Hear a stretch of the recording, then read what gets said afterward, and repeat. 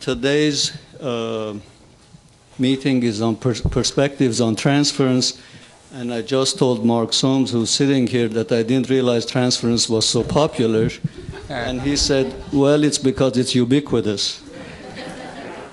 Transference is a little bit like the magic bullet in psychoanalysis. So expect an interesting roundtable today. And I will introduce the participants in alphabetical order, so I would appreciate if you would raise your hand when your name is mentioned. First is Charles Brenner. He's training and supervising analyst at the New York Psychoanalytic Institute, past president of the American Psychoanalytic Association, author of numerous articles and several books, the most recent of which is Psychoanalysis or Mind and Meaning, and he's also a highly regarded supervisor of mine from some years ago now. Norman Doidge is a psychiatrist, training analyst, researcher, essayist, and poet. He's on the research faculty at Columbia University Center for Psychoanalytic Training and Research, and at the University of Toronto. A four-time winner of Canada's National Magazine Gold Award, he's the author of the recently released The Brain That Changes Itself. Walter Freeman is professor of molecular and cell biology at the University of California at Berkeley. He's a Guggenheim Fellow and the recipient of the Helmholtz Award and the Pioneer Award from the Neural Network Council.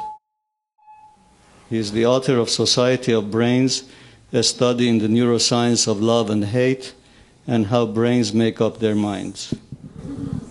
Arnold Modell is training and supervising analyst at the Boston Psychoanalytic Society and Institute, and clinical professor of psychiatry at Harvard Medical School.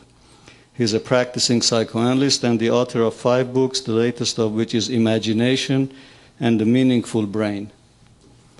Bradley Peterson is Suzanne Crosby Murphy Professor in Pediatric Neuropsychiatry and Director of Neuropsychiatry Research at Columbia University. He's also the research coordinator of the Philoctetes Center. Thank you. Dr. David Pincus, who is going to moderate today, is the director of the Mind-Brain Consortium at Summa Hospital of Akron. He is in private practice, a member of the Cleveland Psychoanalytic Center, and on the faculties of Newcomb, Case Western Reserve University, and the Medical University of South Carolina. He sits on several editorial boards and has published articles and chapters on topics pertaining to the interface of mind and brain. His latest article is co-authored with Walter Freeman and Arnold Modell, entitled The Neurobiological Model of Perception, Considerations for Transference. He is also a past participant of roundtables at the Philoctetes Center. Dr. Pincus. There are books written by the participants of this roundtable today outside, so those of you who want to purchase them, please do, and I'm sure they would be happy to sign them for you. Thank you. Thank you, Ed.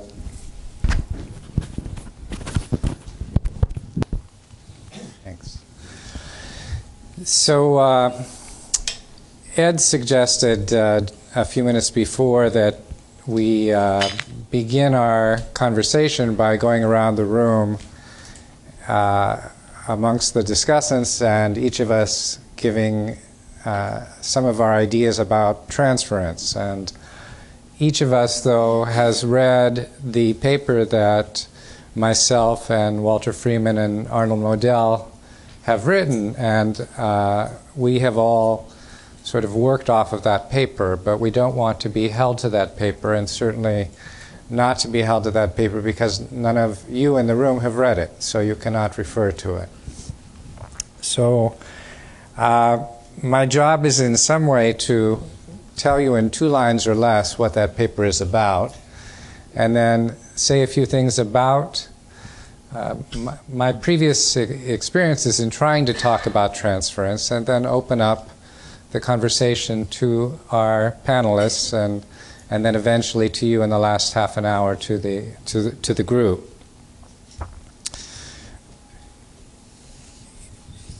It was the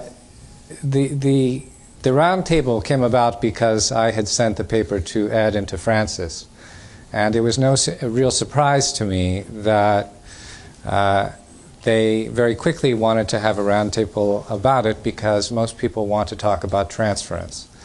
And perhaps it is, as Mark suggests, because it's ubiquitous.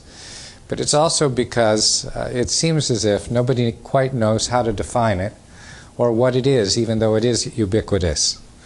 Analysts and therapists are all familiar with it, or at least anybody with a psychoanalytic background. And there are many things about it that are in dispute. Some people consider transference something that is pathological, and others think of it as something that is universal and part of our ongoing social realities. Other people view transference as something that can be made conscious, and others believe that transference is foundational and unconscious to human communications and really can never become something that is conscious. It is something that we can reflect upon, but not something that we can ever really be conscious of in the moment. In our paper, just to refer to it very briefly, our model of transference is that it is unconscious, that it is a part of all human perception, and that it is something that is integral to the way in which we situate and find ourselves in the world. In its pathological forms, it desituates us and keeps us held to imagos of the past and to our adaptations of events gone by and times gone by and feelings gone by. And in its healthy forms, it gives us a means of finding ourselves in our current worlds, and we find in others memories and experiences of others from our past, even though we're not conscious of it. And it is a way for us to, in its healthier forms, for us to situate ourselves in our social worlds. We've linked our model neurobiologically to the work of Walter Freeman, who had initially studied olfaction in rabbits and cats, and his study of neurodynamics has extended to other creatures and to other modes of sensation and perception as well. I think that those are the two long sentences that describe what it is our paper is about. It's universal. We link it to a neurobiological model of human perception, human social perception, and that it's unconscious.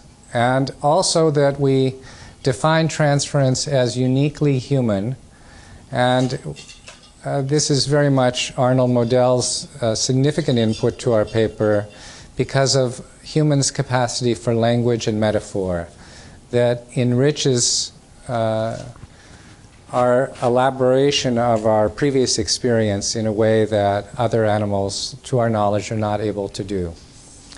And so, with that as a very, very general background to what our paper is about, I'll transition. How did I do, Ed?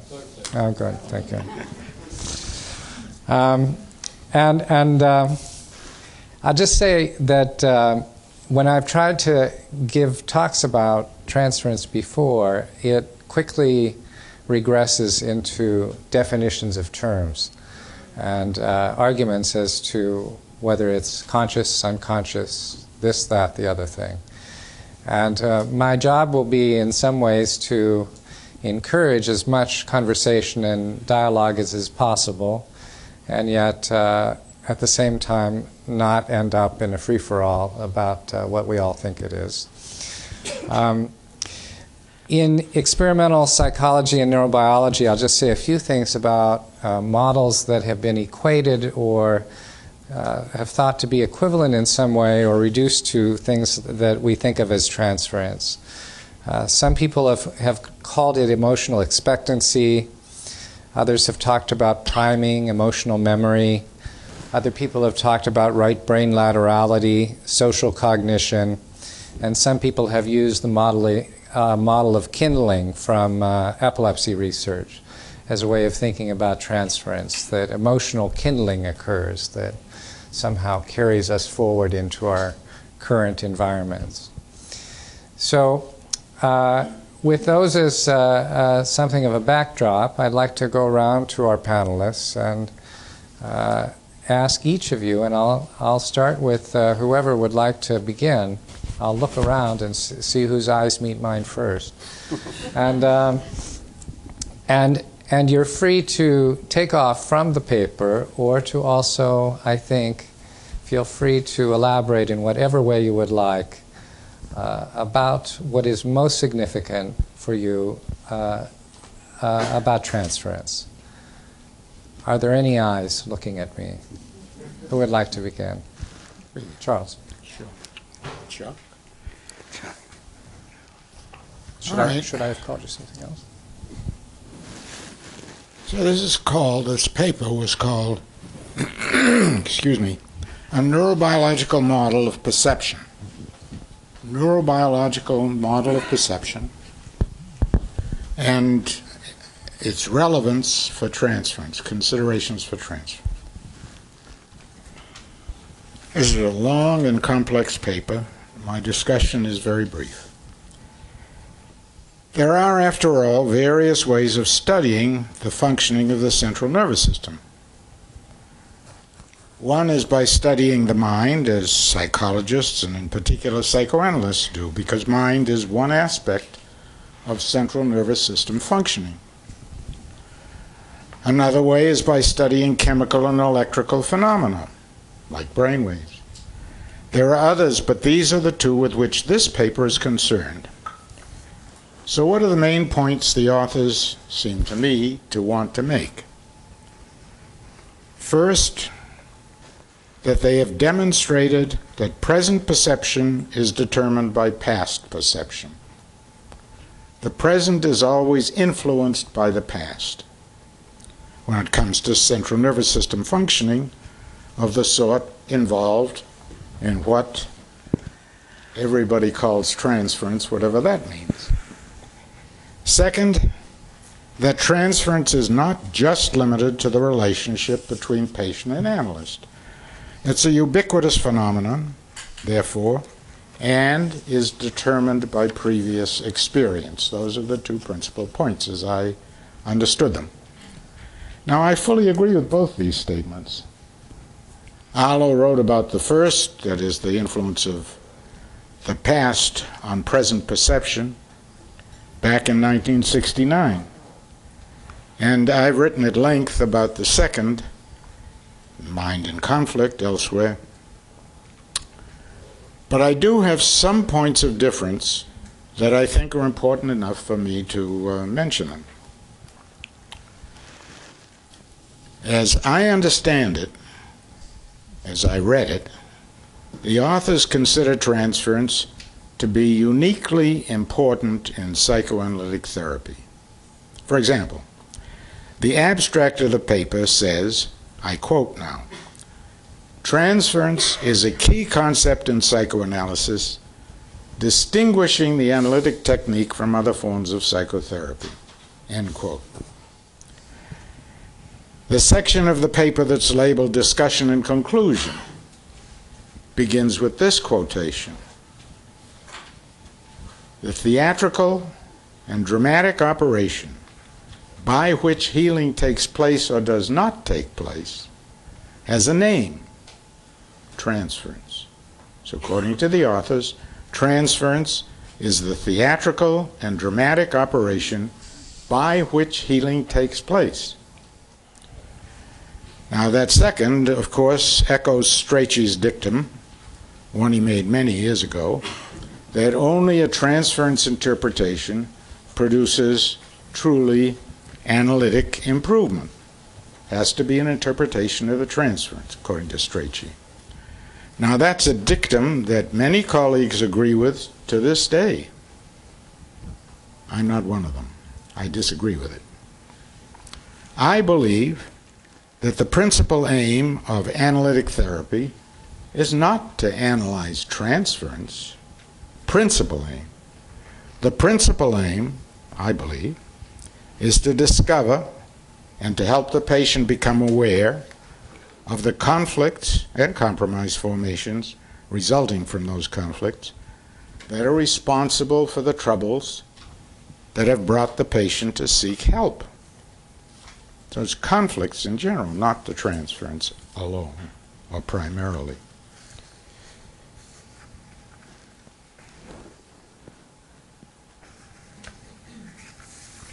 In my opinion, that's what analysis is all about.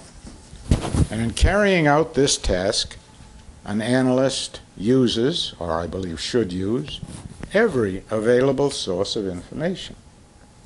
Among these sources are the thoughts, feelings, and behavior that the patient has about the analyst, that is, the transference, as Freud defined it. When they're analyzable, they're a valuable source of information about the patient's conflicts, but no more and no less than any other source of information. They don't, so to speak, have a privileged position in analytic work, therapy. Fantasies and so on about the analyst aren't always the best source of information about a patient's conflict. Sometimes they are, and then it's very useful to analyze them. But sometimes they're not. And in those cases, it's not useful to analyze them. Sometimes they interfere with the conduct and progress of the treatment. As Freud said, sometimes they cause a resistance to the treatment. In such cases, that's back 1912, in such cases, it's also important to analyze, that is, understand them. But sometimes they're an aid rather than a hindrance to the progress of analysis. And sometimes they're not the best source of the information an analyst is after. To summarize, they don't necessarily take preference.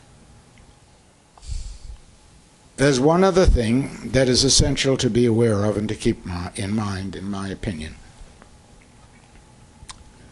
The conflicts that persist throughout life and that are ubiquitous in mental functioning, I believe, are conflicts over the pleasure-seeking wishes of childhood.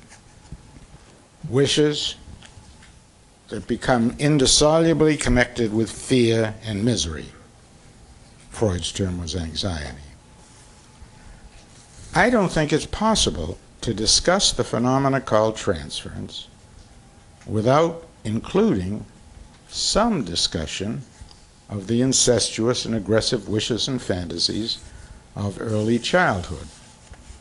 That expresses my hope for one, at least, direction of the discussion. Thank you very much. Any comments, or shall we go on with other comments at this point? I think if we talk about Charlie's comments, it will take us off track because we'll get into the varying opinions of what works in psychoanalysis, which isn't really what we're here to talk about. Oh, it's in the paper. That's why I talked about it. Yeah, okay. That's fine. Actually, the main point that you were referring to was from a quotation at the beginning of our discussion section, I believe, from Deleuze. And yes. I'm responsible for including it. I'm not sure that I entirely agree with it either, but that's okay. Okay, where else do we want to go? I would say that I agree with Charles in two respects. One is the enormous role that's played by the past in experiencing and interpreting the present. And further, that this incorporates these vivid experiences. Includes what? The past, the record of the past includes all of the incestuous desires, the fantasies that you've alluded to. I would say that from my perspective of how I got into this, it's from a premise, a conclusion, which I drew from the chemical and electrical fields, which you alluded to, studying these fields. In very simple experiments in vision, hearing, touch, olfaction, to ask, what does the cortex do, the sensory cortex, when it gets a stimulus? And overwhelmingly, the answer is that the cortex uses a small sample from sensory receptors, a whiff, a whisper, a glimpse, face in a crowd, uses that to construct a pattern, which essentially is retrieved from the background store. Now, this pattern is not invariant with the stimulus. You present the stimulus over and over, yes, you get the same pattern. But now, when you change its significance, you get a new pattern. And furthermore, all the other patterns in the animal repertoire change. Now, this is a conclusion which is at variance with virtually the entire history of Western philosophy. Plato and Aristotle both postulated the incorporation of forms. Descartes postulated the mathematization of input. The major continental philosophers followed suit.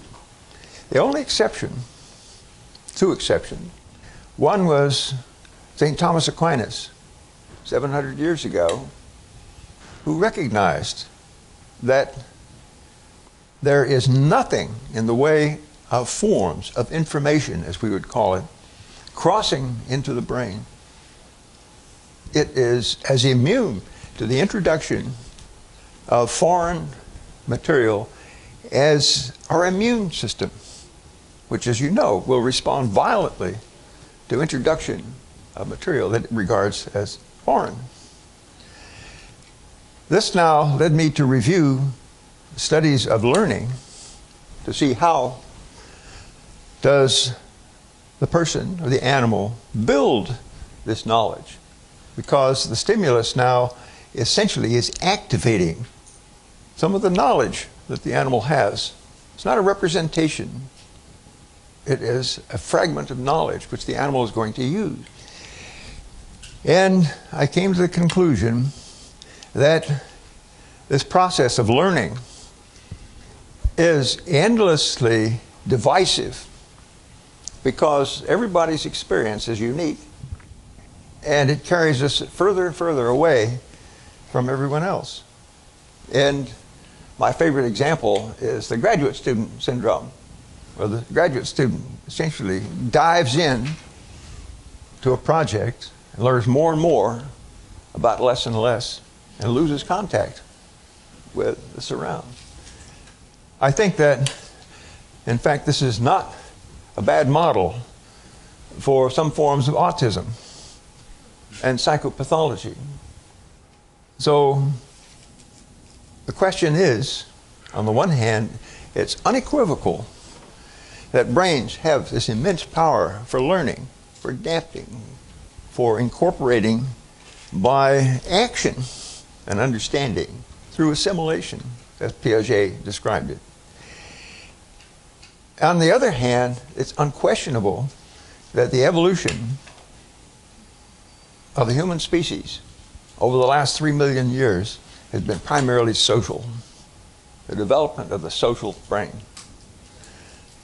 How is it possible to reconcile these two principles? How is it possible now to have not just individual knowledge, but shared knowledge? And from this, then, and my readings in Pavlov and in William Sargent, The Battle for the Mind, and related texts, I realized that there is a process which we neurobiologists have been neglecting, which is the nature of affiliation, of bonding. And we can now identify the hormone. It's a 9-chain amino acid, oxytocin, that mediates now not learning, but the dissolving of past learning, allowing for now the formation of new learning.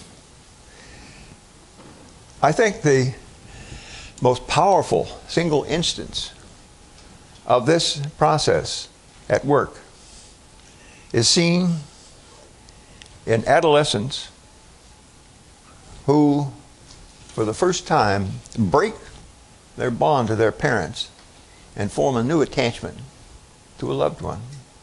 They fall in love. That's catastrophic. And we know that it's mediated by oxytocin. What happens now is not forgetting. It's a dissolving of bonds between child and parent as prelude to the child becoming a parent. And this is why it's so fundamental in mammalian evolution, with the necessity for the caring for the altricial offspring, that you have essentially a process here that is happening not just when you fall in love, but in many other circumstances. Once you realize that this is going on, you see it in boot camp training, in corporate indoctrination, in teenage gangs, in church affairs. It's ubiquitous, just like transference. So this is the basis on which I view this opportunity to collaborate in essentially raising the question, what is the relationship between what you psychiatrists call transference and this phenomenon, which now I see as pervasive in human society? So that's why I'm here. Good. Well, welcome.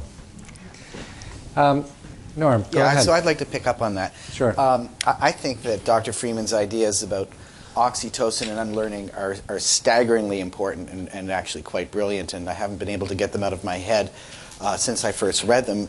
I've just finished a book on plasticity. So there is a chemistry for learning, and we know a lot about that chemistry and how it happens, and it turns out that there's a different chemistry for unlearning. I'm not sure we're at the state that we know absolutely for sure all the details about oxytocin and unlearning, but it's just, I mean, I think it's a remarkably brilliant insight, because what he's found is, look, as human beings, I'm being as presumptuous by reframing what you've just said, but because we're plastic, and so much of our brains are plastic, including our perceptual apparatus, and we all see differently, we use different parts of our brains when we're seeing. We thought these maps were immutable, but they move around inside us.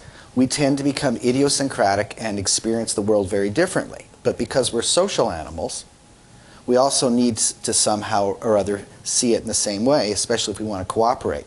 So he basically pointed us towards this commitment neuromodulator, and then pointed out that there's this other literature about oxytocin where it's called an amnestic brain chemical to do with dissolving.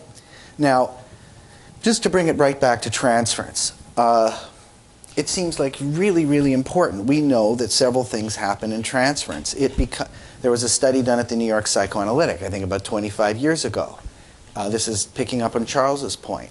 And it showed that you don't have to have a full-blown transference neurosis analyzed to get better. Many people who don't have that get better in analysis. But it also showed, yeah, there was a study. You were thinking deep thoughts, but it was actually going on over a number of years by the New York Psychoanalytic. It was an outcome study that was done. He's one of the proponents of it, so I don't know why Yeah, I mean, I proposed it. So.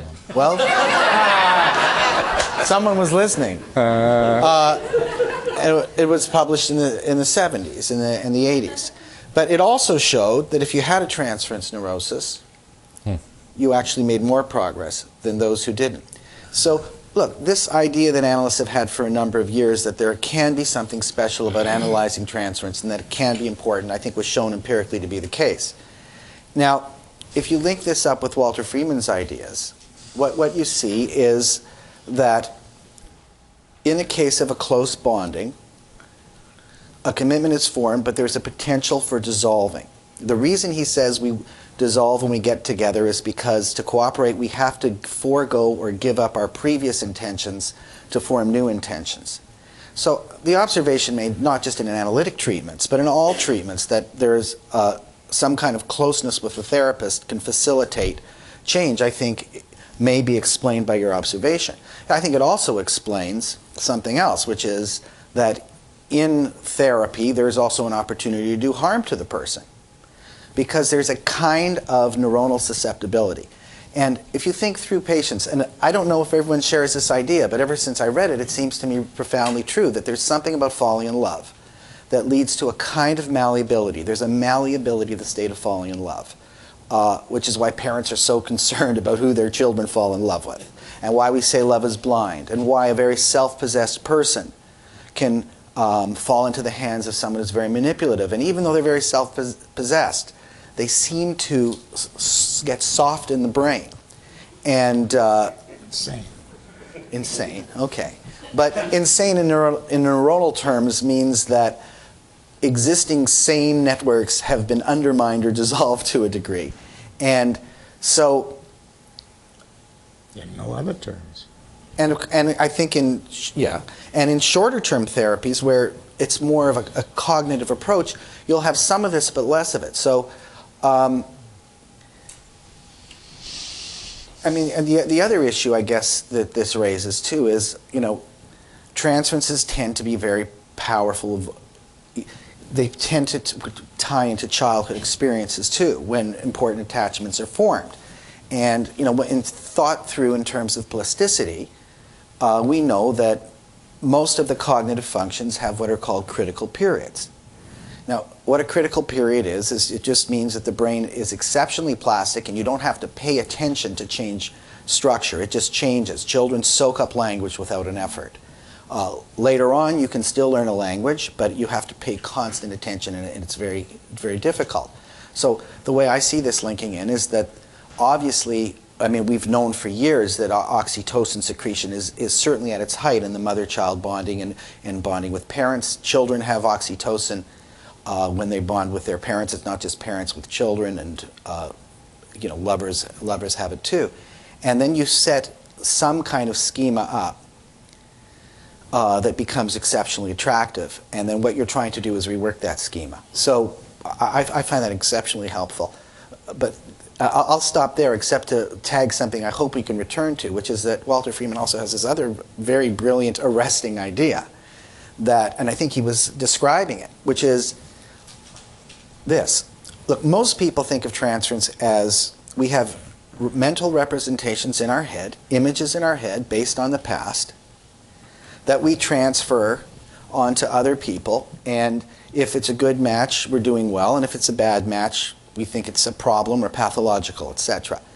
But Walter Freeman's idea, based on his work with electrodes in rabbits and studying exactly how the mind learns to recognize things, is that there are no representations in the brain. So this is another thing we just have to discuss here, that the notion of a mental representation or mental picture is simply a wrong-headed metaphor.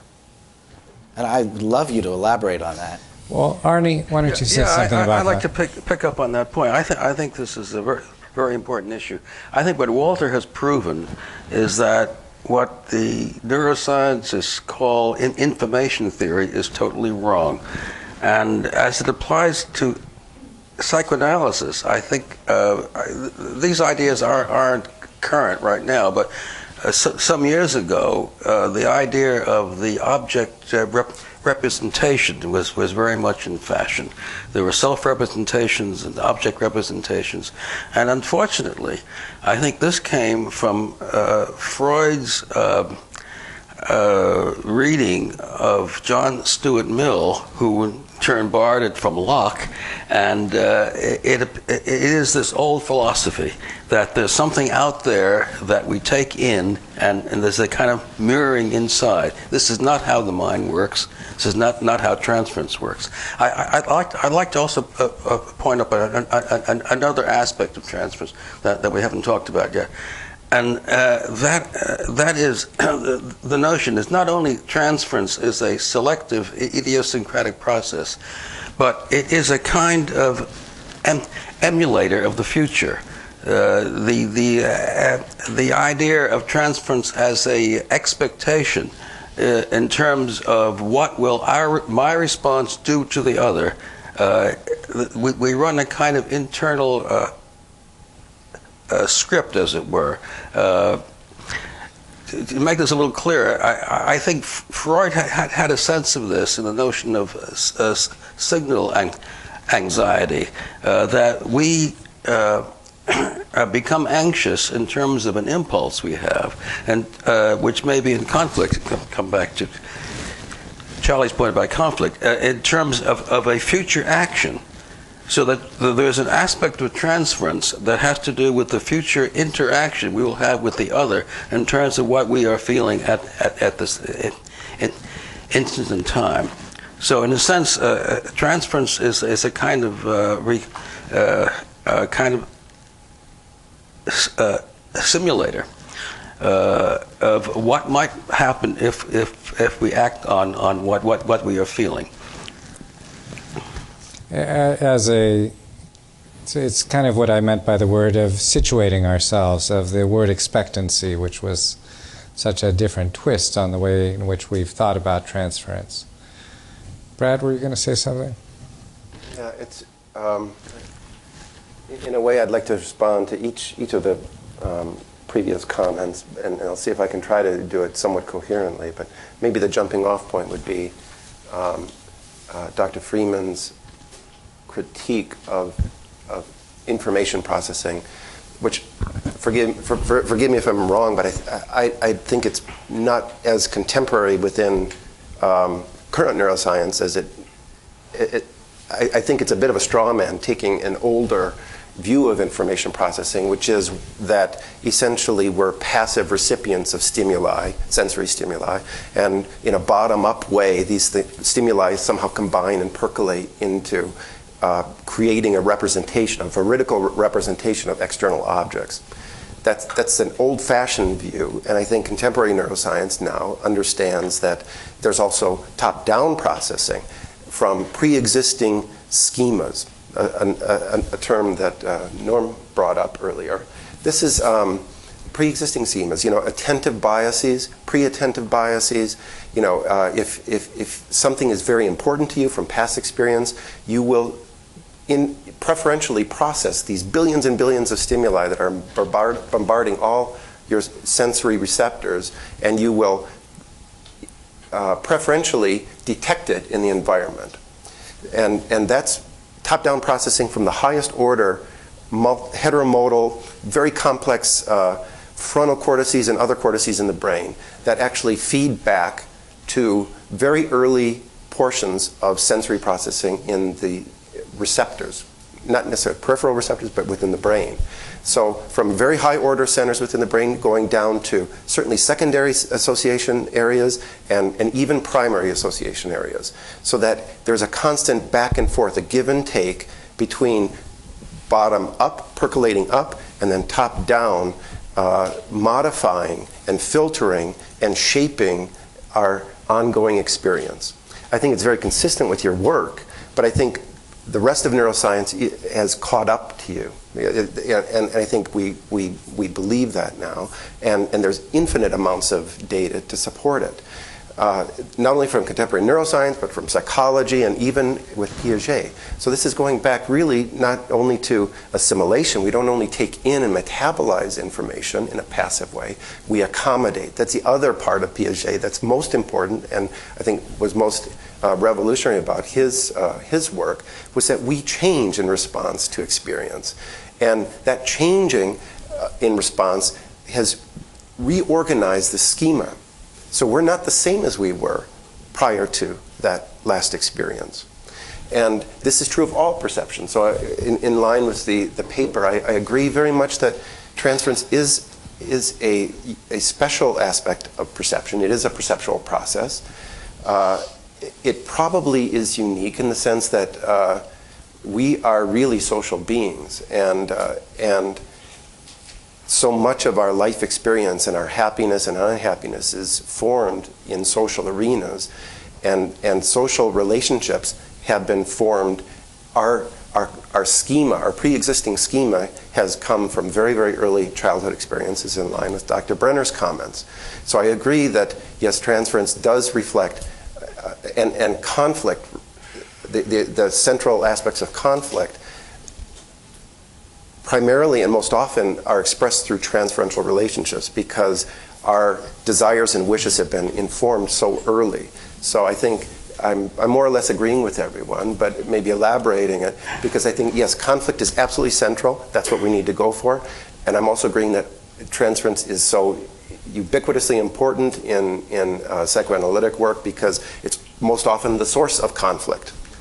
And that both of those arenas are Transference is the source of conflict. Often from desires, yes, in terms of ancestral aggressive wishes that you mentioned, and most of those, I think, are generated within social domains. I would say expression of conflict.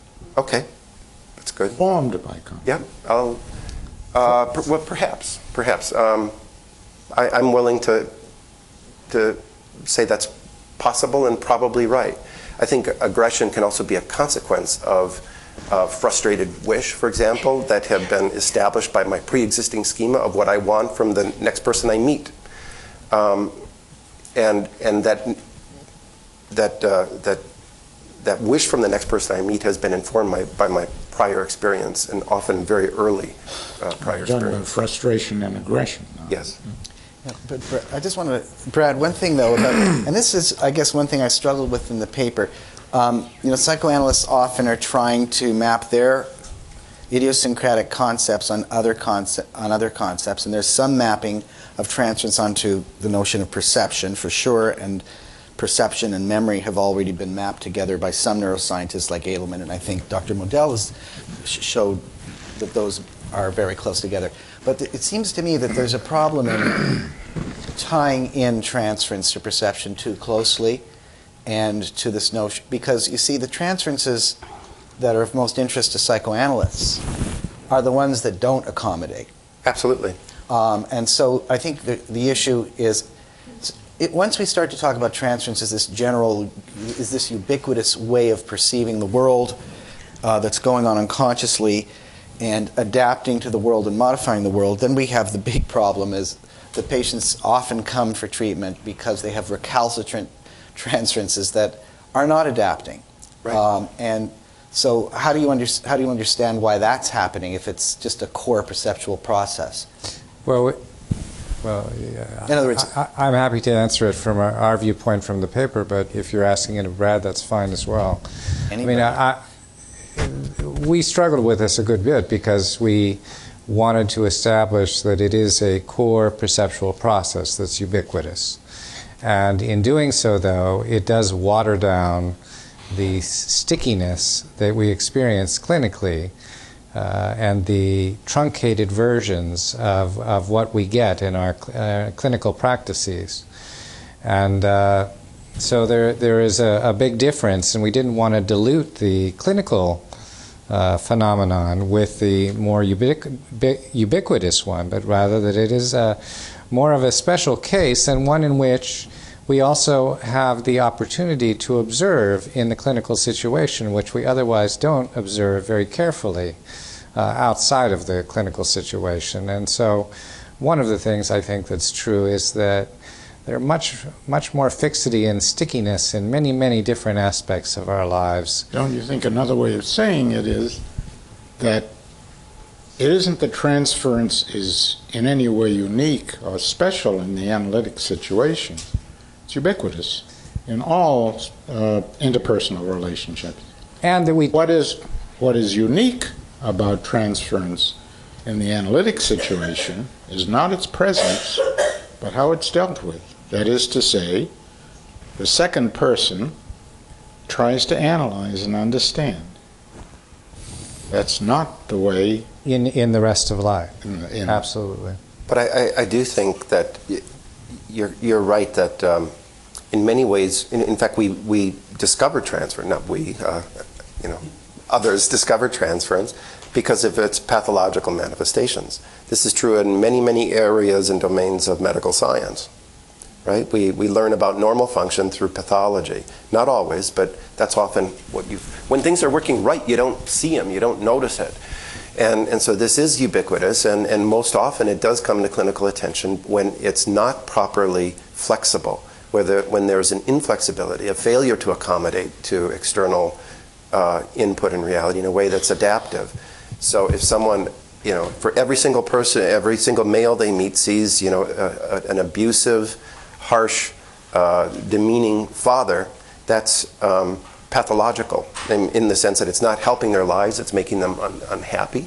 That's still transference in the wide sense, but it's not sufficiently flexible and accommodating. Mm-hmm. And I think that's often the case in pathological systems, neural systems, is that you lose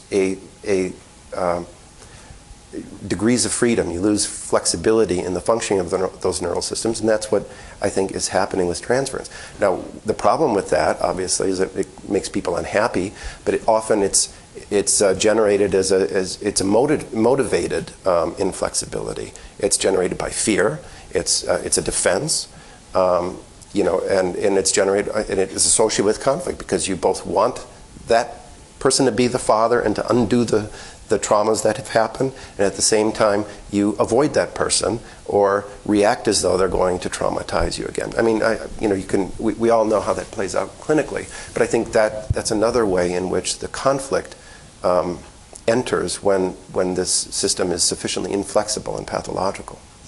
And in its inflexibility, we tried to use motor descriptions and Parkinsonian-like kinds of things. And in terms of dynamic modeling, we talked about fixed point attractors and things like that. There's ways of trying to describe what is otherwise a much more flexible kind of behavior or flexible anticipations, as to contrast that with things that are much more rigidified and strictured in some kind of way.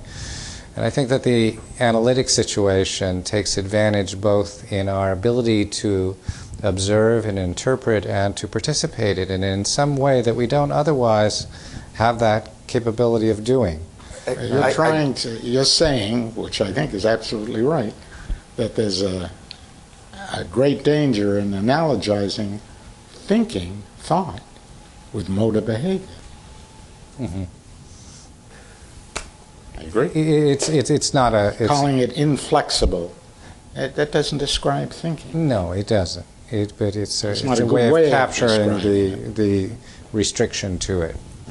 One of the things, Arnie, were you going to say something? Because I wanted to get to the point about consciousness of transference, or the potential consciousness of transferential processes.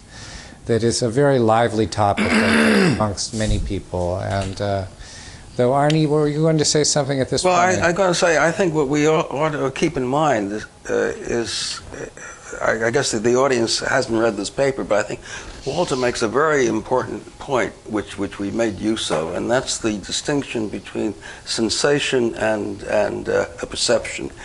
My take on it would be is that the fixity of transference has to do with the lack of freedom of interpretation of meaning, and we haven't used the term meaning in this discussion. But Walter, he have to talk. He'll tell us, but he has observed with his rabbits that the sensation in the nose is undone, as it were. I mean, that may not be the best word, but it's negated in a certain sense. And Walter's research comes very close to Freud's discussion of the mystic writing pad. If you remember this paper where Freud posits that the incoming percepts are wiped out. Wiped clean. Wiped clean, yes. Well, that's not quite what I can see. It is, because let's say there is, let's say some form, some entity in the environment which now impacts on the individual, on the receptors. All that the receptors get is molecules of scent, photons, phonons, vibration, at the atomic level, which they then convert into trains of action potentials at the cellular level, where there is a synthesis of a percept now is in cortex. After there has been a transmission of this activity driven by the, let's say, external percept, which we don't know what it is. It's a Ding an sich, the Dasein. It's whatever it is. We now have had past experience with this, presumably. If it's the first time, okay, that takes a different path. But let's say, granted, there's some past experience, then what the percept gives is the roster or the texture of the experience. At first, in each of the sensory modalities, and this happens simultaneously in all sensory areas, they all transmit broadly, including the entorhinal cortex. It goes through the hippocampus, comes back out to the entorhinal cortex, and goes back out to all the cortices. What happens is most remarkable. It's the formation of a multi-sensory image pattern, which involves the synchronized activity, oscillations in the beta range, over virtually the entire hemisphere. Now, this is a real frontier area, but it's essentially the direction in which the studies of perception will take us to a phenomenon which I think is an excellent candidate for consciousness. Because of the breadth of it, the flexibility, the repeated frames. This is not a continuous flow. It's cinematographic, as Oliver Sacks describes it. So this now is why the percept coming in from outside is broken down into the atomic and cellular. It isn't a percept from the outside. What you're trying to talk about is the relationship between an afferent action current and thinking. Right. That's what I'm describing also. That's what you're trying to talk about. That's right. That the afferent... To say that that's an obscure relationship is underestimating it. The thought is now not in the initial impact in the primary sensory area. That's an ingredient. But the thought essentially comes after the multimodal fusion, in line with Wolfgang Köhler's. But it goes back to what, let me be sure about this, but it goes back to what Arnie was saying, is that the sensory input only gets to the first synaptic layer. Yeah. And there it's washed away. But it isn't synapses. If you think of the retina, I mean, there are changes at the very first perceiving neuron, very first stimulated neuron. Mm-hmm. And to talk about brain and central nervous system and peripheral nervous system is complicated also, as I'm sure Professor Freeman would be the first to say. Mm-hmm. I mean, certainly the second layer of cells in the retina is part of the brain. So is the cochlea. That's very true. You know, The question- it's a complicated, very complicated The difference is that problem. in the organization of the stimuli, they maintain their coherence only to the first synaptic layer. Well, And thereby their organization is tossed out, and it is the internal gestalt that takes its form from there. I mean, Professor Freeman's point is one that I certainly agree with, that the state, whatever that means, the state of the central nervous system affects what we call perception. Right. Right. And as I said, Hollow wrote about it on, from psychological observations 50 years ago. There's a big difference, though, between the retina and the visual cortex. And there's a big difference between the cochlear nucleus and the auditory cortex. Well, there are The differences. processes I'm describing take place only in cortex.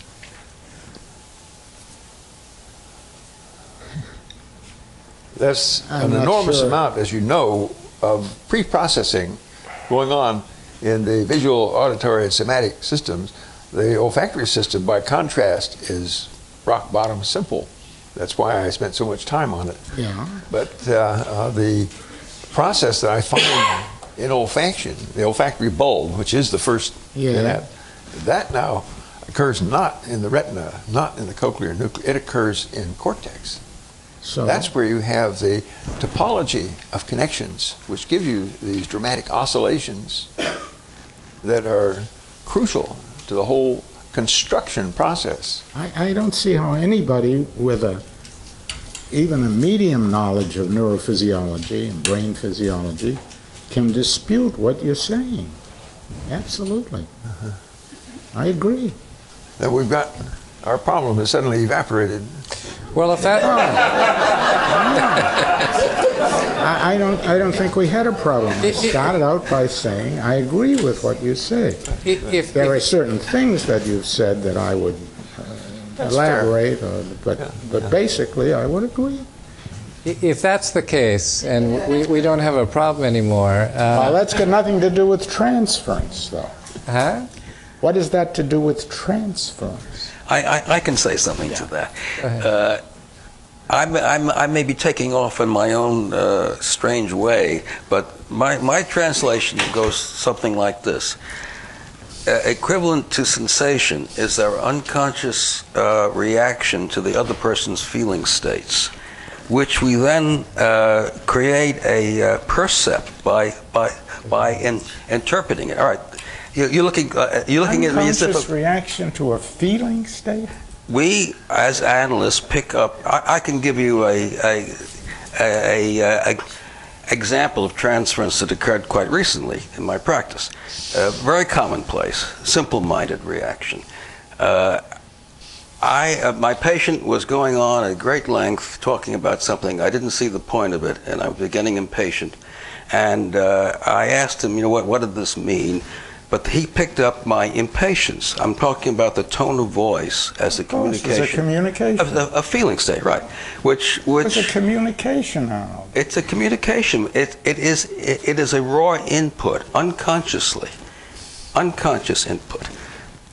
I'm saying something very simple. I'm saying that this is. I take this to be analogous to a raw input, which is then interpreted as a percept. Now, When you say a raw input, what does that mean? it means unconscious, an unconscious percept. Feeling, the other person's feeling state is an unconscious percept, which we pick up by tones of voice in psychoanalysis. But you just said that he heard your communication, your tone of voice, as saying to him, I'm impatient. Yes. Is that unconscious? No. It's a nonverbal communication. But it wasn't unconscious with it. Sometimes it's unconscious. Don't misunderstand me very often. But the example you just gave is a beautiful example of nonverbal communication. Yeah. Right? So In this case, it was being unconscious. conscious or unconscious. But it often is unconscious. Of course. I think many times, in fact, usually, perhaps, the sensory stimuli to which that we're constructing as an internal experience, actively constructing, are out of awareness. So, for example, I mean, I have no idea if this is relevant to the example, but let's just say that the patient is, out of awareness, at some level intuited the impatience, but then responded as in a sort of paranoid stance. You're going to attack me because you're impatient with me. Well, through the analytic process, you can hopefully disentangle that and understand that the fear of retaliation or attack comes from the perception of impatience. That yes, maybe I was sort of aware of that in retrospect, and I think it's relevant to a point in the paper and something else that had come up in terms of that Dr. Brenner mentioned, that we work through conflict and that we work through transference, that other people spoke of. So that's unique to psychoanalysis. I'm not sure that entirely is, because, for example, in CBT, part of CBT would be working in the moment, saying, you are reacting as though I'm impatient, or you're distorting that into a paranoid stance as though I'm going to attack you. And so that's the mechanism that's a modality of operating with CBT. And I don't think that, and often that will occur in a sort of relationship mode with the therapist and the patient. So I don't think even that's necessarily unique to psychoanalysis. I think it's derived from psychoanalysis. Well, I agree, but CBT people wouldn't say it's derived, but I agree it is. It's derivative. It is. I agree. But I also don't think that that's necessarily the unique contribution of psychoanalysis. I think that the contribution is really from your work and others, of course, looking at conflict and the motivation of the information processing machinery that we have that will preferentially interpret things one way or another. So it may be a wish to make you into my attacking father. Sure. That I would that's why I would choose to interpret that impatience that way. And it's a wish that you would be my attacking father. So that's a motivated construct. That's the unique thing. And I think that in good analysis, and obviously that's an ambivalent thing, because it's a painful experience, the concern that my analyst is going to attack me. But at the same time, it's a wish that you're going to be my father. That's conflict. Compromise formation. Exactly. That's compromise formation. And that is the unique modality of work with psychoanalysis, in my opinion. Brad, I never said that. Oh, no, I'm elaborating, that's all. I'm not disagreeing. I only said that what's unique about transference in analysis, it's not the only contribution that analysts have made to understanding the mind, but what's unique about transference is the way it's dealt with, that it's analyzed. Correct. I was elaborating, so I wasn't only saying it's, say, reality testing, or trying to undo the distortions, or to make the cognitive, information processing machinery more flexible or more reality prone and improve reality testing. It's also getting at the motivational aspect of it and the function of it, which is compromise formation. Of course. That's what you mean by analyzing. Correct, but I think a lot of people, perhaps, maybe I'm wrong, but I think a lot of people would not view the work of work in transference is that. There are many misguided people. Their cognitive schemas haven't quite accommodated. May I want to ask where this paper is? It will be published in Psychoanalytic Psychology, October '07. Right. Let me ask if there is anything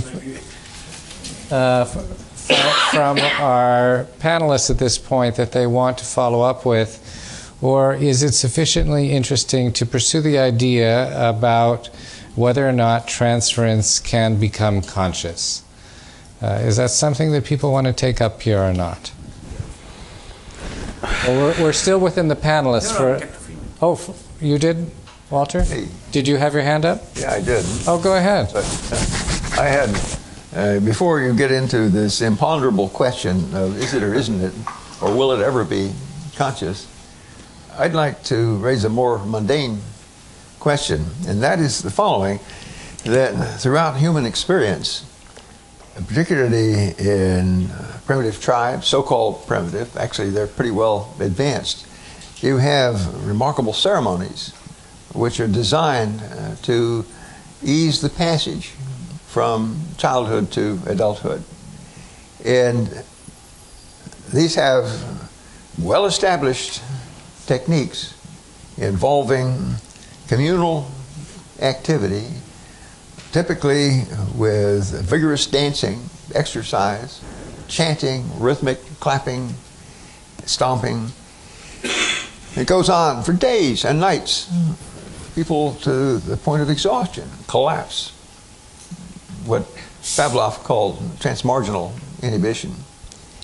And thereafter, during this recovery process, coming back again, that's when the crucial process takes place of bringing the person in to the tribe. There's a tribe in West Africa, for example, where an adolescent who collapses this way will be wrapped in a shroud and taken to the graveyard.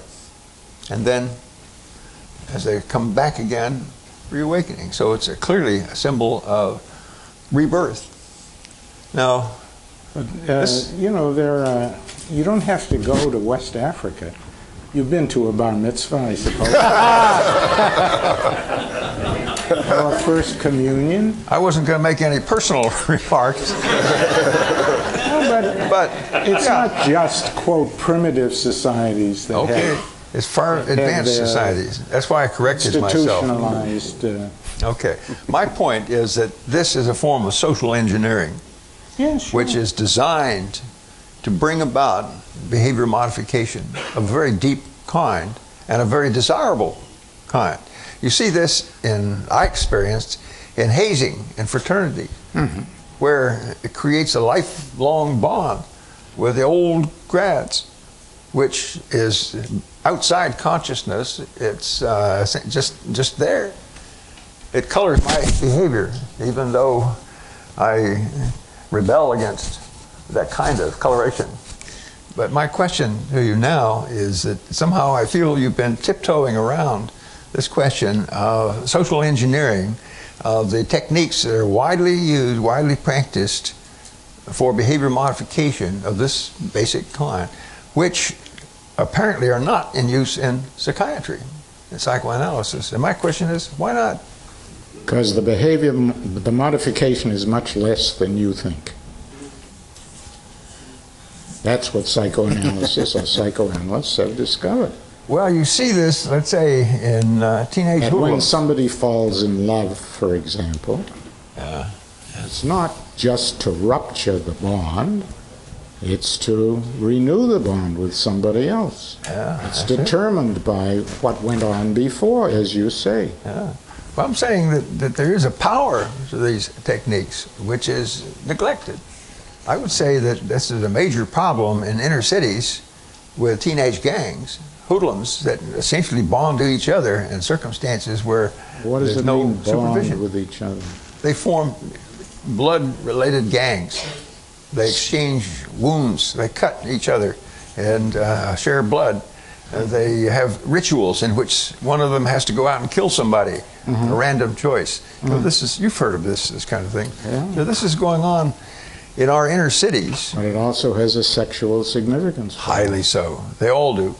But that's my question is that... And that sexual significance is determined to a much greater extent than you are willing to agree, is determined by past experience. Yeah. Actually, I want to disagree with Charles about one thing. So this issue as to whether there is a rupture.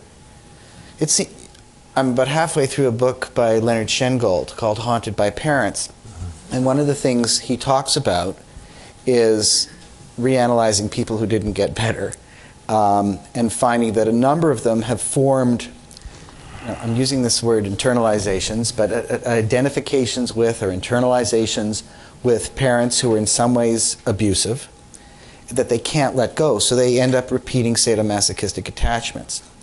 And when they do get better, the person goes through this incredible crisis of feeling like they're going to die as they detach from that internalized bond to the negative parent. Now, in the classic text on rites of passage, I mean, this idea of the shroud, the idea that you have to die to be reborn is in most rites of passage. Although I'm not sure it's in a bar mitzvah, but there are people. You hear a lot of complaints during bar mitzvahs, but I haven't heard that one. But in a classic rite of passage, there is some kind of sense that the old self must die for the new self to exist. So I think in some analyses, when there is a bonding with a problematic internal image that you can't let go of, you can't conceive of yourself with existing without that love, that as the person starts to get better, they will have dreams of things dying, people dying, catastrophes happening, etc. Obviously, I'm extrapolating, but from individual cases. But this is, it seems to me, what Shengold is also documenting, and it's of course going on in the head. The parents could have been dead for 30 years, but I think that you're onto something again very important, and it may be a kind of archaic representation of what happens when we go through vast kinds of neuronal change. That's that's neuroscience speak for what we would normally call in analysis mourning or giving up the attachment, etc. But this piecemeal thing that happens when we mourn, the fact that mourning is piecemeal is very interesting from a neuroscience point of view. It does seem like what has to happen is you have to bring certain neuronal networks, activate them, pay attention to them, and then alter them. And that's what, in general, people who study plastic change find when you're trying to do any kind of learning. That it requires paying concentrated attention. Analytically, making the unconscious conscious. Talking in terms of neuroplasticians, it's about paying very, very close attention in a repeated way until the circuit starts to change and then it starts to generalize. So it would be very interesting to start to try to map on how the kinds of myths that recur across culturally, such as you must die before you're reborn, tie into the fundamental changes that are going on inside us biologically. Mm-hmm. Mm-hmm.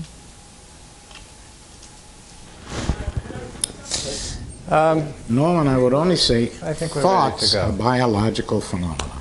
I feel like About a biological phenomena too, as well, sometimes. What? And sometimes they're about biological phenomena. Of course. Yeah. Of course. But they are biological phenomena. Yeah, I'll do that. I'll say. Okay, so I think that we're going to go to our audience, and we're just not going to get to my interest in the unconscious and transference. say something. And if you're going to have a question, please come up to one of the mics and introduce yourself, and I guess say where you're from, if you would. Nobody's going to answer my question. Why we don't do it? Okay, now I think I know. It's too Hello, everybody. touchy. Can you hear me? Sure. This is Dr. Melissa Wanamaker. Louder. I particularly was interested in Dr. Freeman's discussion of the child dissolving the bond to the parent. To the and parents. forming other new attachments. Yeah. Now, I just cannot see how it sounds as if they had a bond to the parent originally, then that died or stopped, and then they went on to a new attachment that was unrelated to the original attachment. Now, I don't understand, as I have understood transference, how that can be. Because it would seem you have an either-or situation, whereas it seems that in the usual perception of transference, the original connection is carried forward in future relationships. It's different, and yet it bears enough of the sameness that it may be healthy or it may be unhealthy. And the patient brings that to the analytic situation, and through transference, they form a bond with the analyst, which is then interpreted. And mostly, patients bring unhealthy new connections and relationships to their sessions, which are interpreted. And ultimately, after a long period of time, usually, it seems that there comes to be an understanding of the nature of those relationships and how they're based on the original ones. Well, I think so that nothing has died. There is no dissolving of a bond. And I cannot understand your work, basically, which you described earlier, in which you said there was a dissolving of this bond. I think that... So I have a big difference, it seems. If I believe you, then that means I can't believe as I do about transference. The two seem to be self-defeating. They don't go with each other, as I understand you. Okay. Thank you very much. Go ahead. Oh, yes. Well, the question of dissolution is multi-levels.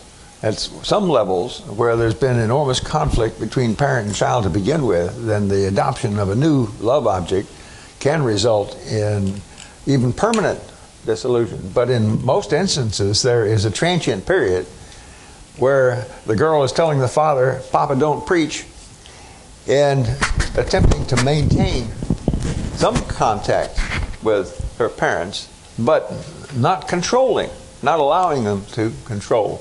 So I think there's all different grades of dissolution, and what I'm really pressing for most clearly is the phenomenon of the loss of prior structure. Now, there's an excellent biological example of this in the multiparous sheep. That is to say, not with the first litter, but the second litter. The dam now will kick away the yearling if they come and try to nurse, meaning that the olfactory imprint for that yearling has been dissolved. It's gone. That no longer belongs to her. So that is a stark, simple, elementary kind of example, and I don't think that that by any means can be stretched to accommodate phenomena, certainly not with my children. But I have to, I'm sorry, I have to take a little bit of issue. It's not a loss of all structure.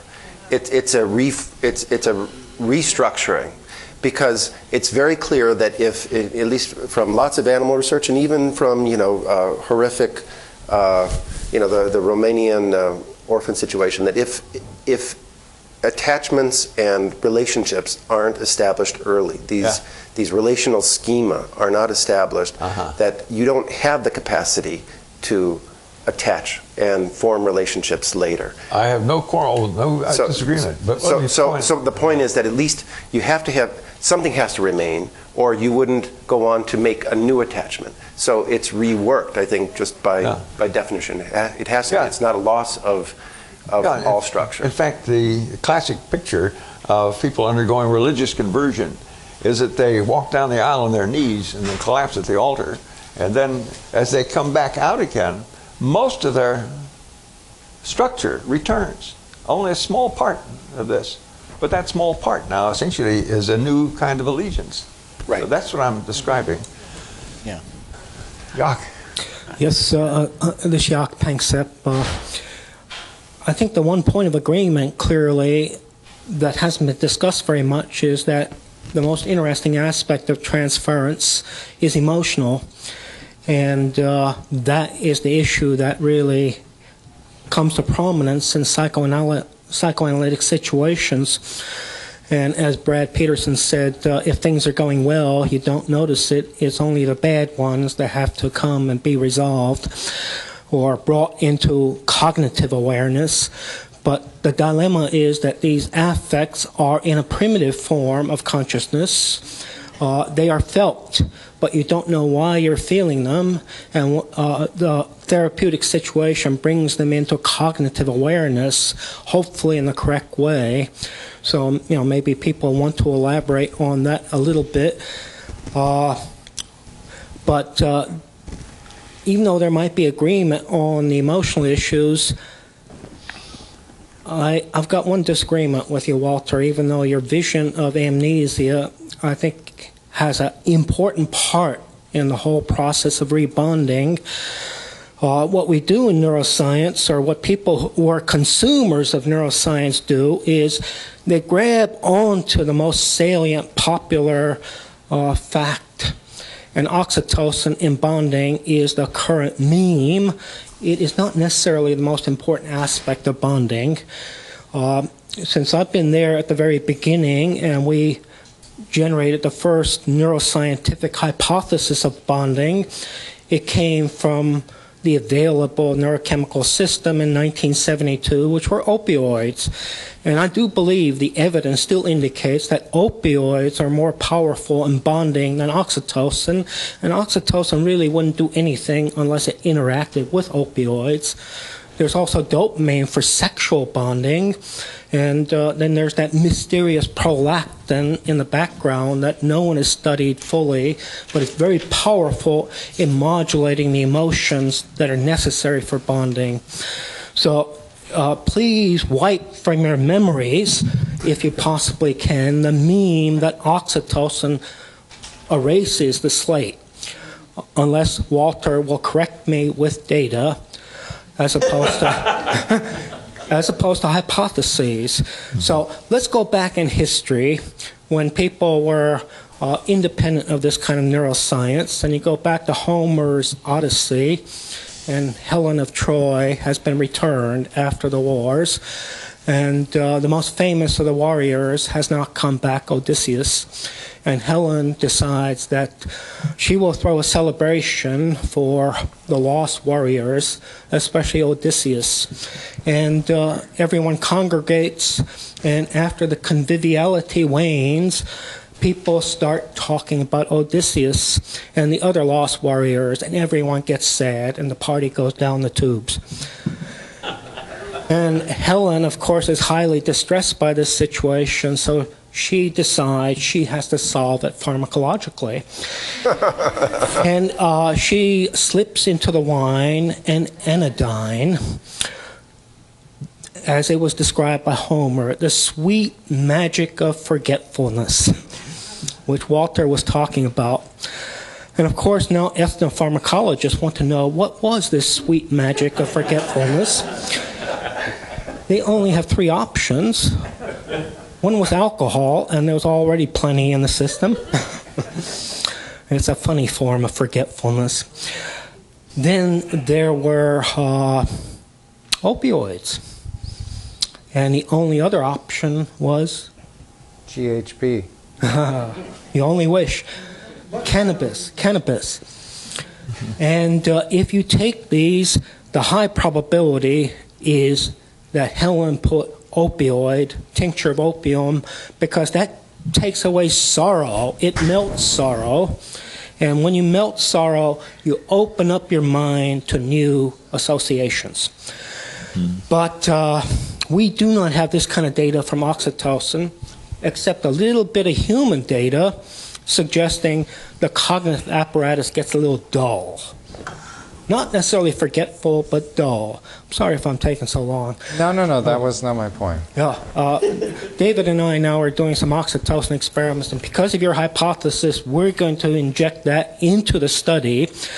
I've done so much oxytocin work in my life, and it's an impressive molecule of bonding, as are opioids and those other ones. But if you're really looking for the sweet magic of forgetfulness that opioids can do for all the negative memories, but it's a temporary anodyne, a temporary solution, there's even a better one. And that better one is cannabis, the third alternative. What modern neuroscience has dramatically demonstrated is that anyone who's been high knows your cognitive apparatus goes to hell at a high enough dose.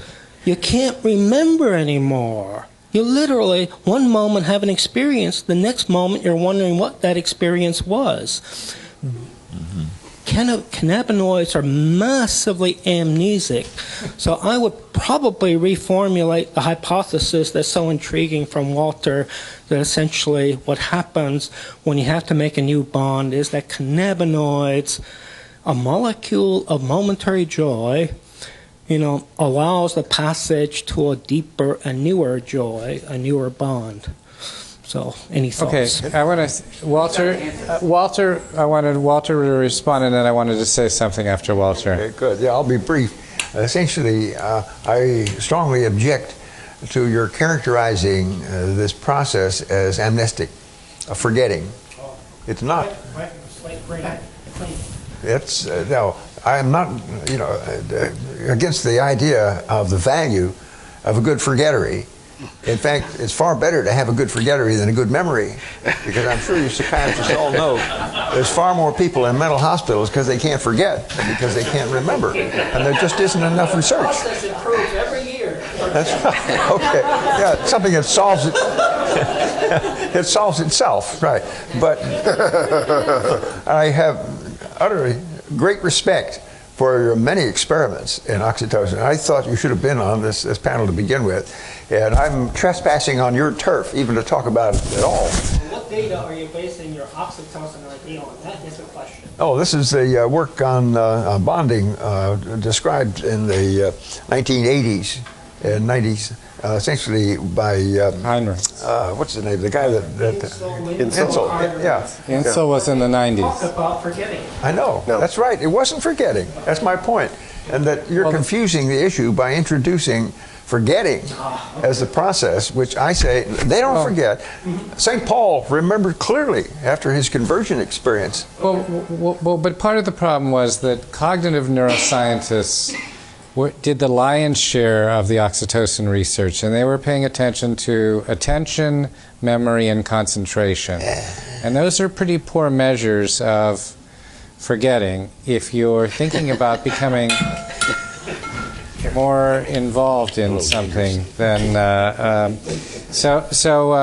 in fact there's a recent study that just came out on oxytocin in autism, and kids who were and adults with Asperger's and autism who were given 4-hour infusions of oxytocin did really poorly on word memory tests, and their learning skills on social communication and eye contact and all of that stuff went through the roof.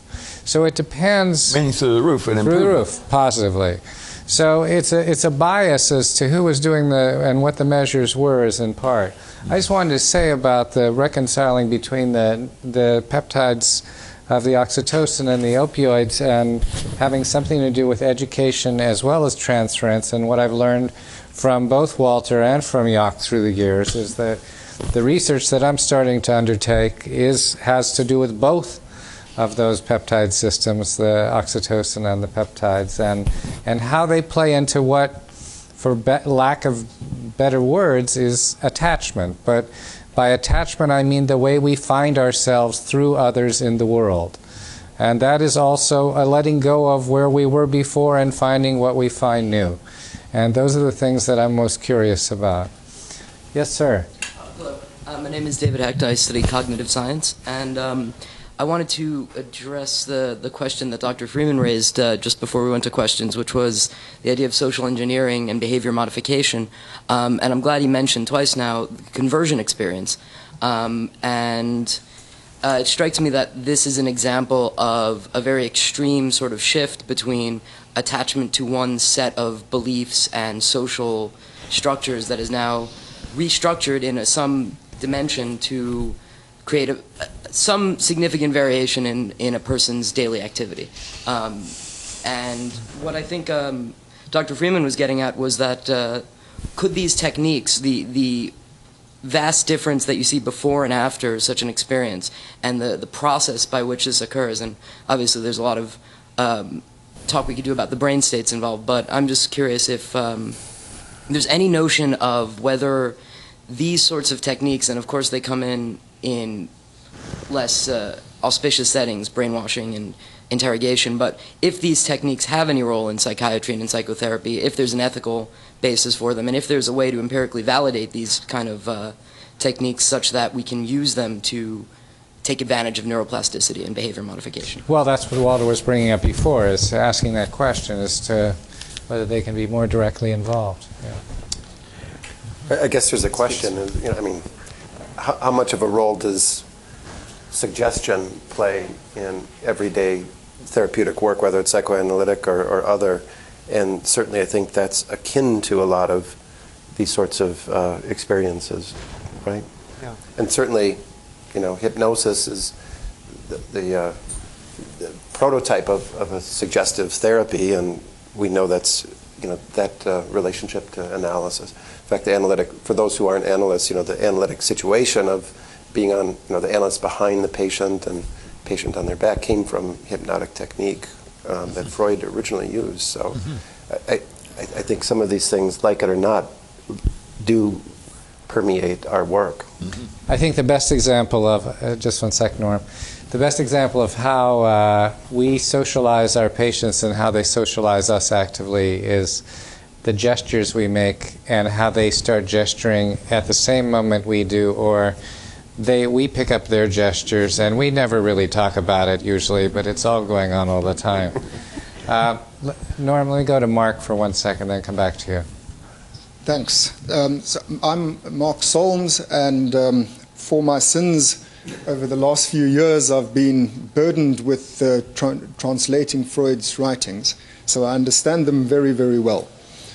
And the concept we're discussing is transference, which is a Freudian concept, and I feel duty-bound to say something from the Freudian point of view, which I think has been missing in the discussion. And you wanted to address the question, David, about conscious and unconscious, and probably you would have got to it, but so I just sort of feel in case we don't get to it, thank you. I really have to say something.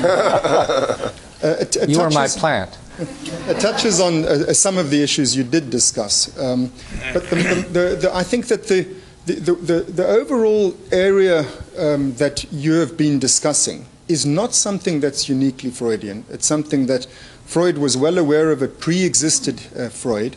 Despite some of Walter Freeman's comments about recent innovations, I really think it was implicit even in the association psychology that you disparage. The concept of apperception is what you're discussing. And as you say, it goes on in Gestalt psychology with Köhler.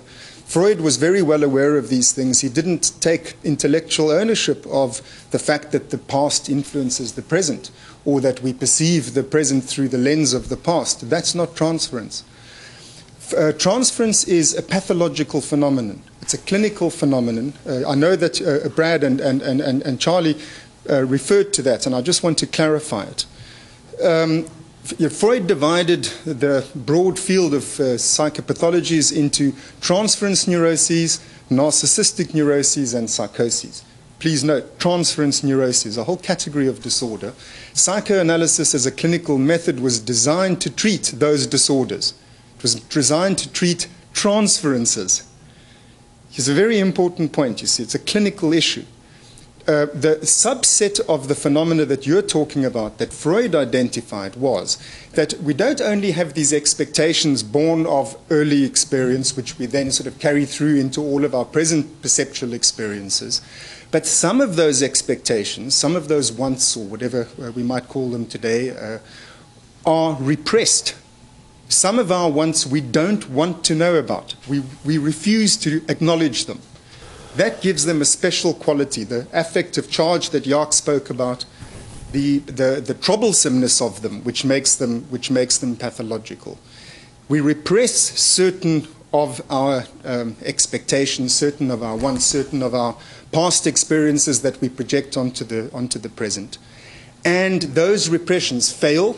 So then that attempt to where the want wants to come out, what representation it wants to attach itself to, it's not allowed to. So it transfers itself onto another one. And that's critical to symptom formation. That's how transference neuroses symptoms are formed. The want gets transferred onto something else and it looks very bizarre. And it has a compulsive power because it's repressed, because you will not recognize this comes from my past. I won't remember it. Forgetting, therefore, is central to transference. I won't remember it. That's where the affective charge comes from. That's where the compulsive, repetitive power comes from. That's why it's troublesome. That's why analysis, in the classical sense, has to interpret that, link it to the past experience, bring it into consciousness, which is what the treatment's all about. Whether or not we still believe that, I personally am quite attached to thinking like that. But whether or not we still believe that, that is the concept of transference. There were a couple things. From a dynamic standpoint, it explains the inherent unconsciousness of transference. From our model of perception and our generalized model of transference, it's unconscious because in the construction of perceptions, we are never conscious of the construction of those perceptions. Part of the problem with Freud's writing, and Arnie and I spent a lot of time with this, is that he wrote so little about transference throughout his writing. And it changed when he wrote about it. It changed quite a bit. And I think it was in 36, or I don't know which quote it was, from the 20s or 30s, in the paper where he said that about the ubiquity of transference. And he moved gradually towards the position that we feel like is in keeping with our argument. From a dynamic standpoint, I agree with you that those are the reasons why it can never be conscious. From our model neurobiologically, we argue for a different reason, and that reason being that no percept can be conscious in terms of its construction. No, but from Freud's point of view, those would be descriptive unconscious processes. He wouldn't have called them transferences. Transferences are dynamically repressed object attachments which then burst through in the wrong place. They're transferred with compulsive, repetitive, affective power. Except I'll find you that quote in the 30s. This is directed to Mr. Doidge. The brain that changes itself. You can have all the repressive symptoms or whatever that you have, and you don't know, I would guess, what they are, and yet the brain still can change itself and develop itself to make one different than one was before, due to all these other experiences that one has. And also, if one is repetitive enough, as you said, one can actually develop new learnings that can move you to a different state and to a much more developed state, so that with all your repressions, your neurotic repressions or whatever, you can actually become healthier while still maintaining some of these repressions. Could you, I don't know what that book is about, but it's very, it's an optimistic book, it sounds like, from the title. You got to summarize and from my experience also. Well, I'm not sure exactly what the question is, but the book's about brain plasticity, and I make very clear in the book, but which, by the way, in some ways Freud was a forerunner of that idea, because he was, in the project, talked about how the law of association by simultaneity, arguing that basically what we now call neurons increase their connections when learning occurs. And so it changes itself in some way or other through thinking and consciousness. But brain plasticity can lead to flexibility, and the book, if you're asking, is about all the ways, the unexpected ways in which brains reorganize themselves after strokes, kids with learning disabilities getting over them, in the therapies that work, and so on. But the plastic brain turns out to be both more resilient than we thought the brain to be for the last 400 years, but it also turns out to be more vulnerable. And even though the brain is plastic, it's plastic because nervous tissue works by changing its structure. It's also a habit-forming machine, and our innate human brain plasticity can give rise to behaviors which are either flexible or more rigid. Okay, so when people get stuck in habits, that's not a sign that the brain itself lacks this fundamental property of plasticity, that's actually an expression of plasticity. Because once networks get established, they tend to be self-sustaining in the brain. Norm, you were also going to respond to something earlier, and I never got back to you. Can't remember what it was. Okay, sorry. Yes, please.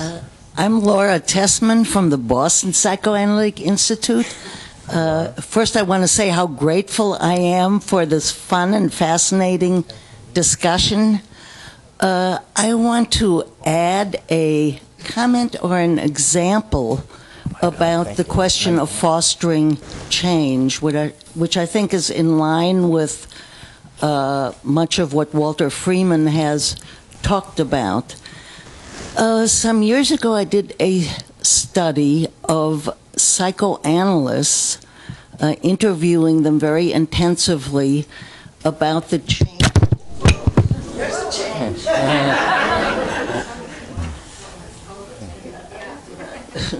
About the changes in their own experience of their analysts over time after termination.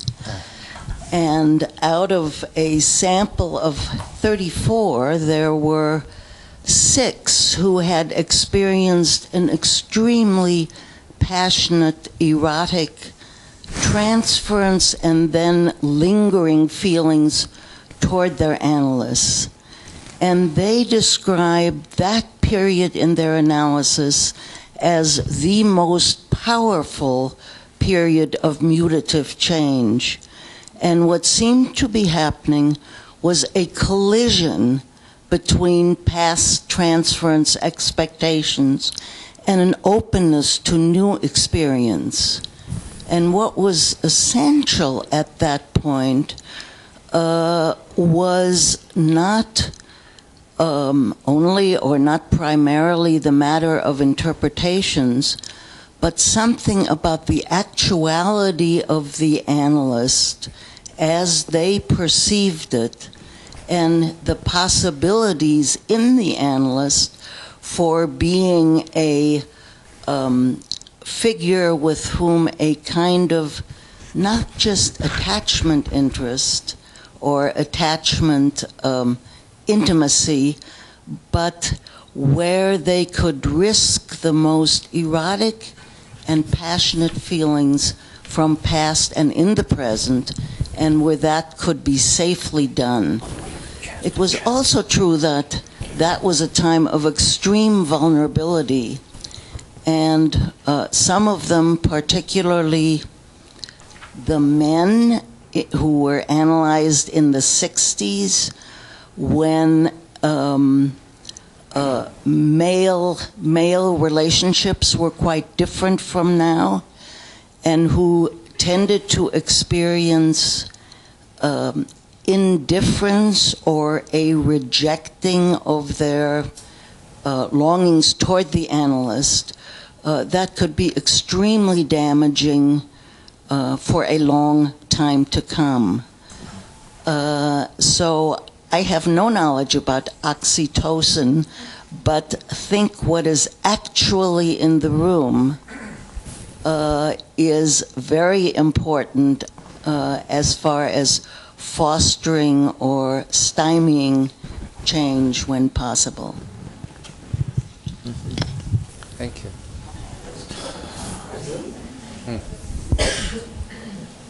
I would say this raises a touchy question.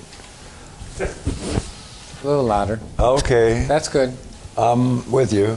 This raises the touchy question about the relations of analysts to their patients in the sexual arena, which is fraught with immense complications, not only legal and ethical, but physical. Now, I think it's very clear that oxytocin is, in fact, involved with the reproductive process, not merely peripheral, as we've known for over 100 years, and as mammals have practiced now for 80 million years, but also these significant changes inside the brain. That's new and still poorly understood, and certainly the opiates are involved with this. But it's quite clear that the release of oxytocin is strongly related to sexual intercourse and orgasm in both males and females of humans and other animals.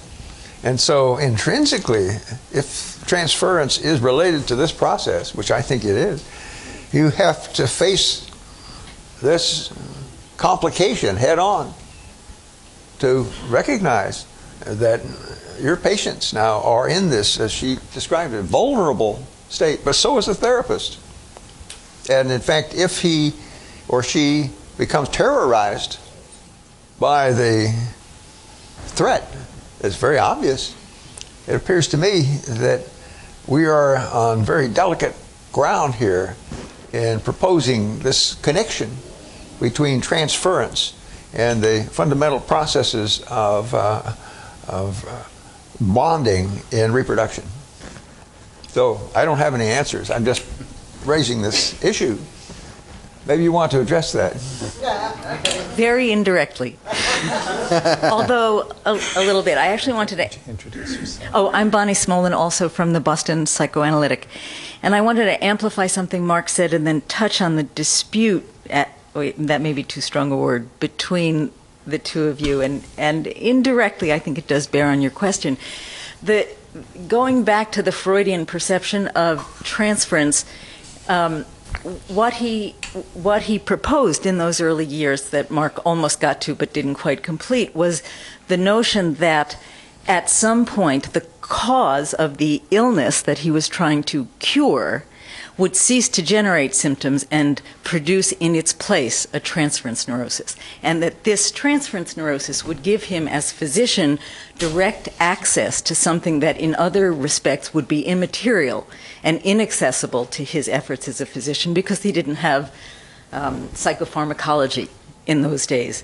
And so in that sense, the transference neurosis is really a very powerful analytic tool, and I think I agree not to be confused with the basic mechanisms of projection distortion, which are probably made use of in forming the transference distortions, but aren't themselves transference phenomena in the dynamic unconscious sense, which I think is what you were saying.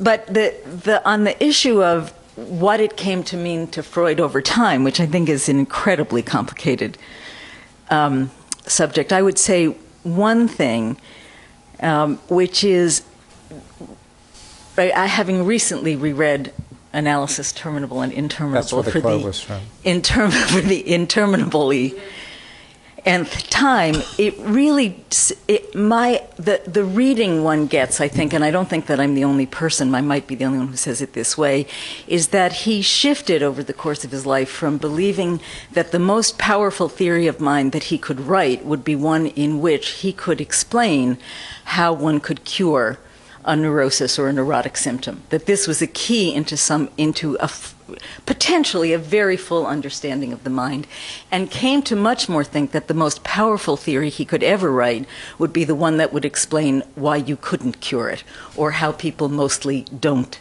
change, rather than how people mostly could change. And he was far less optimistic, and in that sense, I think his view of what is left over of the person after you subtract the neurosis or the neurotic symptom, and therefore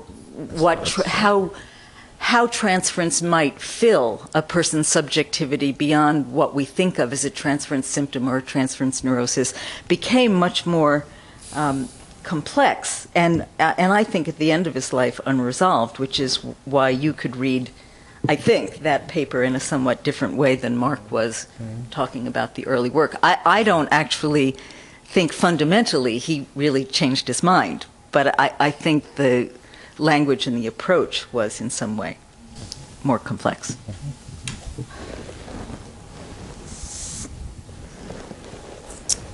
We have 5 minutes, and we have no more questions from the audience. Shall we call it? Or wait, we have one more. If I followed some of this, my name is Steve, there are 3 challenges to psychoanalysis, I think, that were put out. The last one, Freud's change of opinion from curative to why it's not being cured, and the issues that you raised of both the sexual danger and the means of change, you know, the reference to societies that have initiation rituals. So those three things seem to be strong challenges to psychoanalysis in terms of transference. Why use the transference? Is this simply historical? Is this an accident of, or was this a wisdom of Freud, or etc., that it got started, to opening to there's been a lot of work in, you know, over the years in terms of breathing, in terms of stress reduction, relaxation, meditation, which would, I think, work on a very basic brain level of alteration, as well as some kind of resonance on all these other levels, so that one would have an alternative to what might be then seen as the trap of transference, to run through that whole long history to see if you can dissolve or not dissolve, or if you're going to end up like Freud, that it doesn't dissolve, to these alternative approaches. So I think there's a challenge that's very strong that's emerged in the discussion that's not discussed, that's not being discussed, that's been heard maybe, but overlooked. We'll have to take it up in our next paper. I suspect it. All right. Thank you all.